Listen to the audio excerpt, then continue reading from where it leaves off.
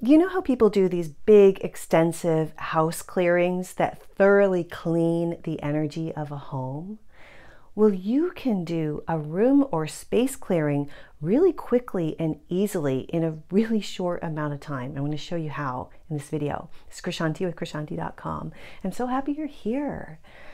We often think of clearings as something that's going to take a couple of hours to do, like a big, thorough, like home clearing.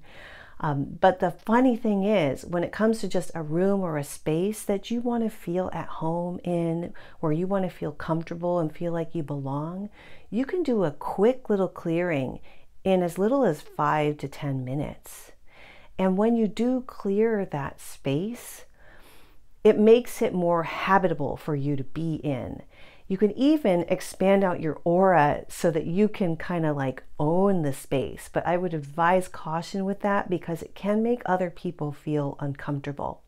We're all energy beings, and whether we are cognizant of it or not, we all sense and feel energy. So reasons why you'd want to clear a room. Let's say you're going to give a presentation and you want that energy to be in your favor. Clear the space. Or you have a courtroom case, or you're in a classroom and there's somebody in the class next to you that talks too much, and you want to like feel like you can hold the space in there too. So many different instances where it's beneficial to just quickly clear a space that you're going to be in.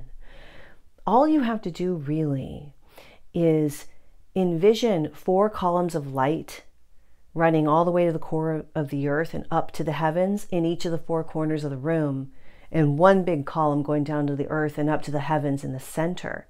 Connect them all with lines of light into the center column. So you have your center and then the 4, and you connect them all. And then you command any conflicting energy to drain out through these columns and just drain. You can imagine it if you like, that helps. Just draining out, and then just fill it with light. Just fill that space with light. And then to actually really claim it for yourself, you can.